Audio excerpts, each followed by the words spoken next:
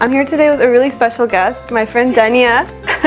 And she actually has become a little bit famous in our friend groups for this recipe, so I'm really excited for her to share her secret with us. What are we making today? So today we're going to be making Knafeh. If you can't already tell from the ingredients.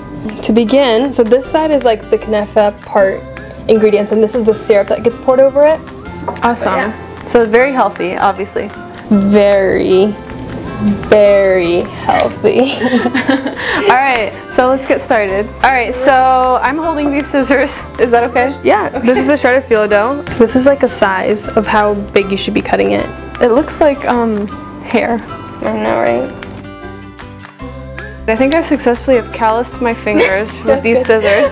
Oh my gosh. So now we're gonna do the cheese part. Yes. Okay. And then you break it up with your hands. Just into like small pieces. Mm-hmm. This is relaxing. I can see this being therapeutic. Yeah. So we shredded all the cheese. The next step is putting the kashta with the cheese.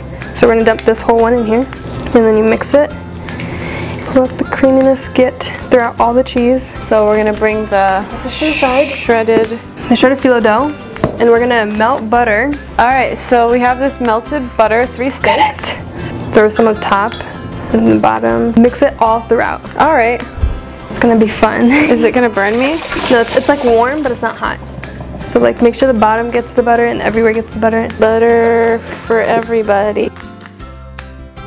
So we're just buttering the pan a little bit with the less butter. We're gonna take a handful of the Knafeh, because you don't want to make it all red. So can you pour a little bit down? Sure. Just a little bit? Mm-hmm. And then I'll add a little bit more. Spread it all the way around. This is the bottom layer.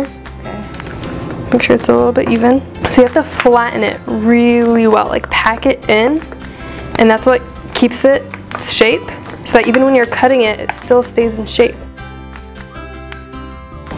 The next part is filling the cheese. Okay. And you want to create a layer again, even layer. Alright, how's that? Is that good or keep flattening? Perfect. No, perfect. Okay. Hear that? Perfect. And then the last layer of the Knafeh, which again, you just dump it all on top. Does that one need to be orange? Mm-mm. But it does need to be packed well. The Knafeh is ready. We're gonna put it in the oven and bake it at 420 degrees. All right. And you wanna put it in the middle rack, straight to the back so it cooks evenly. And we're gonna leave it in there for how long? 20 minutes. And while that's waiting, we're gonna make the sugar. So I'm actually gonna use 4 cups of sugar. I'm gonna use 1.5 cups of water. We're letting the sugar boil right now, and it's gonna boil eventually to a clear color. This is the part where we can put in the spices, the cardamom, and also the lemon. And the lemon makes it not crystallize. And the last and final step is the rose water, but it's basically like a drop. The flavor goes throughout. The Knafeh is ready. Essentially, like when it's golden brown up top, that's when you pull it out. What I do is I pour some of the syrup over it. Okay. You have to flip it, and that's when we get to see the red color that we had earlier. Ah. And the lifting. Almost perfect. Wow, beautiful. And then this is when you pour the rest of the sugar on top of it.